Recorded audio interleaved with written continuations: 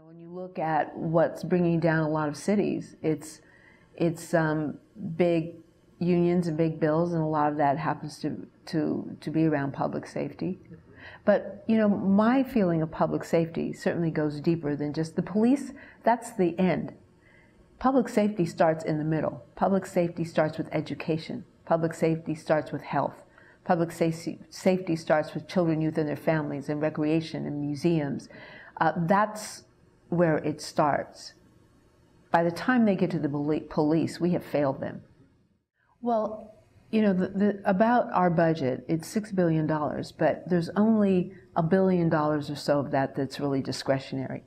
And when you consider that the Department of Public Health is probably over half of that discretionary spending, then they certainly have been hit hard.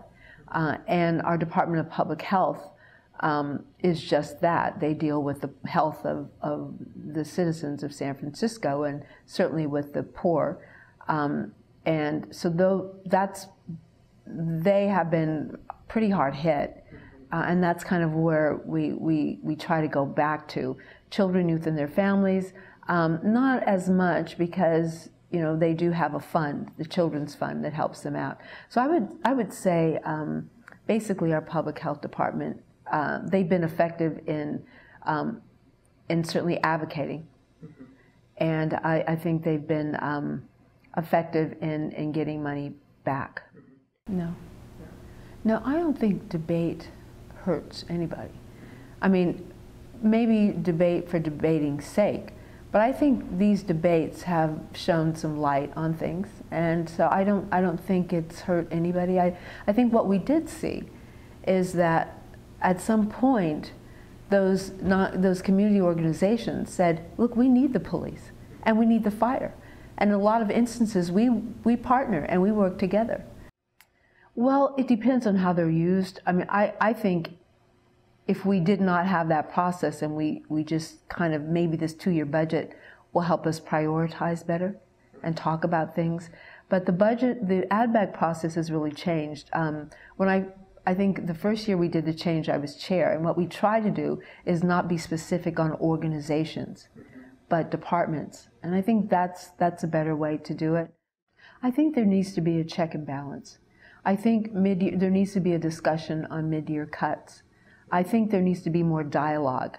As far as more power, I think the board really has some power. If you decide on discussing, and maybe there needs to be a better process so that we could have the debate and the discussion. Last night, again, that was Tuesday at the board meeting, I think John Avalos put some things forward after discussing with the mayor that could give more dialogue about mid-year cuts, that the board could have an opportunity to understand, all right, this is a number we need to cut. What we're going to do is look at maybe some changes that we may make in priorities. Well, yesterday, with what John Avalos put forward, it seems as if it were a recommendation, and also some commonality between the mayor and the board, so that they both came to the conclusion that yes, this would be helpful. I don't know that it is in stone, and because that would be in a charter amendment, because at this point the mayor can make those decisions. And so I think it was an agreement that was reached and put in writing, and that will go forward with the budget. Well, I think, last year, last year we really made an effort to say, look, we need some say in this budget. We've never had really a budget like this. It's never really been this bad. And so I think now a lot of things that are coming to the forefront about the more we need to talk and dialogue together. And so I think that it's to his best interest. It's to his best interest. And as far as the not trusting, that's why they did put something in writing.